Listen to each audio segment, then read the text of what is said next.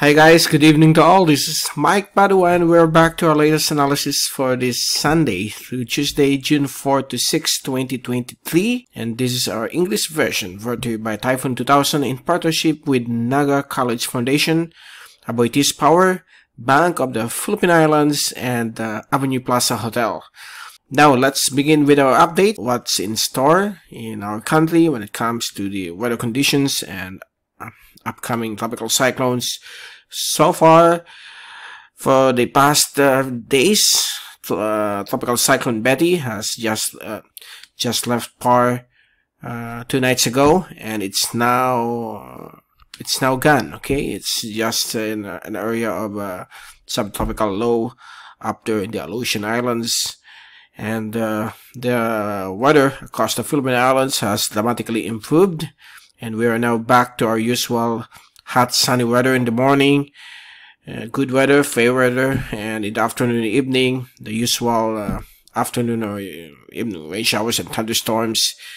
And right now we have established Monsoon Trough connected with two low pressure areas which has formed during the past few days. And I'm going to show it to you right now. Here's the latest graph set that we created this afternoon. So here we go.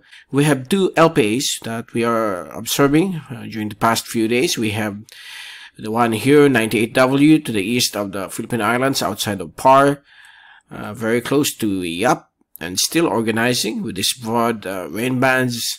And we have here the Monsoon Trough embedded, okay, below these LPAs and connecting to another LPA to the west of the Philippine Islands. This was once the monsoon or the monsoon rain bands affecting the western sections of the Visayas, Mimaropa, and some portions of western Luzon after Tropical Storm Betty left the Philippine area of responsibility. This was the monsoon clouds, and it's now a low pressure area, 99W, with low chance of becoming a tropical cyclone, and it is expected to move west-northwest towards the coastal waters of Vietnam. So this is nothing to worry about. And we have another one here, 98W. This is something that we are going to observe in the coming days for possible development into a tropical cyclone or tropical depression within the next 24 to 48 hours. Some of the models intensifying it within the next 24 hours. So far, it's still organizing. During the evening, there are some improvement of the circulation.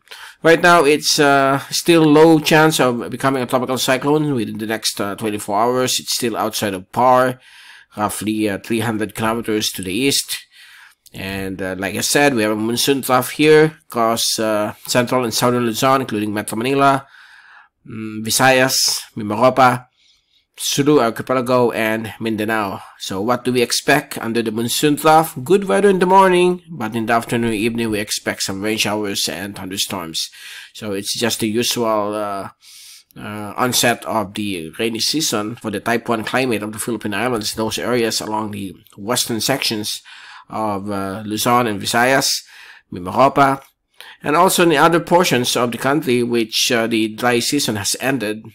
In some areas like the Bicol region, here in Camarines Sur, Naga, we have dry season from March, April, May, and right now it has ended because of the passage of Super Typhoon Betty within the PAR and the onset of the monsoon, and the every afternoon rainfall or evening rainfall that we are experiencing during the past days triggered Pag-asa to place our country under the wet season or rainy season, which begins usually last weeks of May or June, and this will persist until likely by October. Okay, and the cool dry season will again push through by November until February of next year. And since we have El Nino, it doesn't mean that our country will be going right away into drought conditions, but the onset of the southwest monsoon and these tropical low pressure systems, typhoons in the future, during the next few months, we expect more rainfall, just the usual wet weather during this time of the year. And Pag-asa also announced last week that on the average, the forecast scenario for this year, which is an El Nino year, we expect more than 20 tropical cyclones entering the Philippine area of responsibility, around 20 or more. In the Western Pacific, we are actually more than 20 tropical cyclones, up to 27 or 30. So it's quite higher compared to the past few years, because we have La Nina. So here's the fast animation. You can clearly see here the circulation of the LPA improving, especially on the eastern side. The LPA is somewhere here, but it looks like the circulation is elongated. More cloudiness to the east and a few ones here to the west. And if we take a look at the zoom-in satellite animation, there are lots of scattered thunderstorms across the country this evening, beginning around 5 p.m. onwards, but some are dissipating. But there are still some very small thunderstorms all across the country, so expect rain showers and thunderstorms in some areas of the Philippine Islands. Now, what about the rainfall accumulation for the next 3 days? This is the forecast until Wednesday. So we could expect more thunderstorms all throughout the country because of the monsoon trough. This is the monsoon trough, okay? And this is the low pressure system that's beginning to form. Let me put it here. So here, and another one here. Okay, so these two is likely to move generally towards the west-northwest based on the steering pattern to the north, and no landfall is expected yet based on the forecast models. They are all going to move away from the country. This one, 98W, will move towards this direction, so nothing to worry about. We only have this monsoon trough and the possible enhancement again of the southwest monsoon across the western sections of the country. But we are still observing what will be the output of this southwest monsoon. And let's take a look at the pressure forecast from the European and the American model. Now, if we take a look at the European model, it shows here tomorrow, Monday, that's the LPA becoming active. Tuesday, it's already here, becoming a tropical depression.